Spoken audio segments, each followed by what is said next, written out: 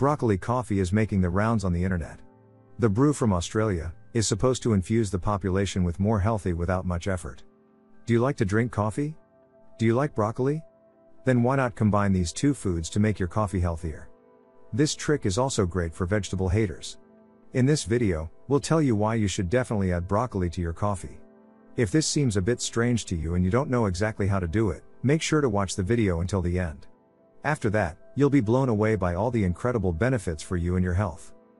Number 1. Broccoli powder in espresso. Broccoli belongs to the cabbage family and is grown mainly in European Mediterranean countries. Edible are not only the classic florets, but also its stems, leaves or sprouts, which can be grown from the seeds of the plant. Broccoli makes a beautiful skin, helps to lose weight and provides healthy eyes. The purpose of the superfood coffee is to provide its connoisseurs with vitamins and minerals.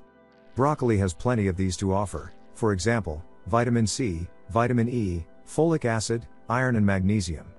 In addition, fresh or dried broccoli provides a lot of secondary plant compounds such as flavonoids and glucosinolates.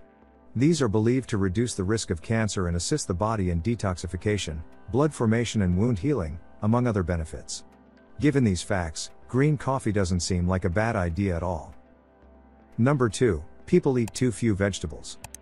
According to experts, enriching foods and beverages with the healthy plus is a trend of the future.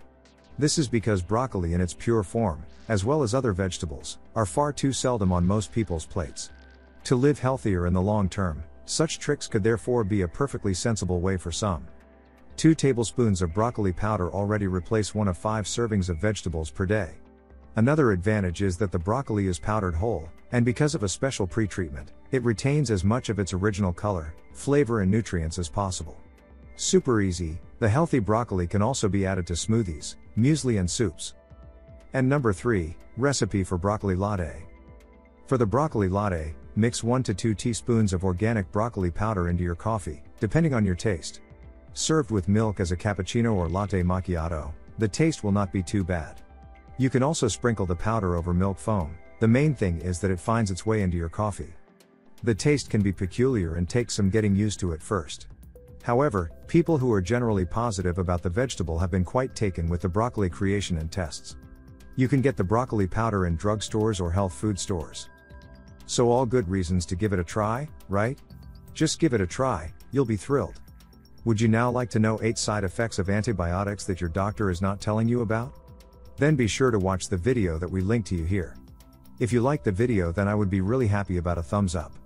And don't forget to subscribe to this channel and activate the bell so you don't miss any new video.